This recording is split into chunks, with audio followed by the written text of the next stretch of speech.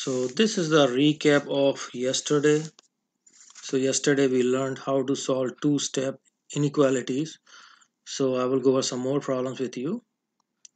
Now in this case what happens is this says negative 12 and this symbol is greater than.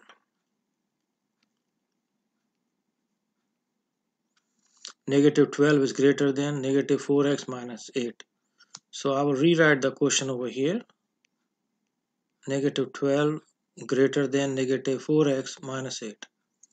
So step number 1, what I will do is I will try to get rid of this negative 8 or minus 8. So I will add 8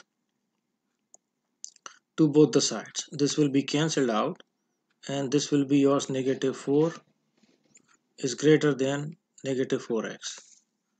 Now this says negative 4 is greater than negative 4 times x.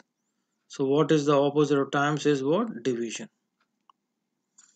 Now when we are dividing by a negative number, this means we will be changing the direction of this inequality symbol.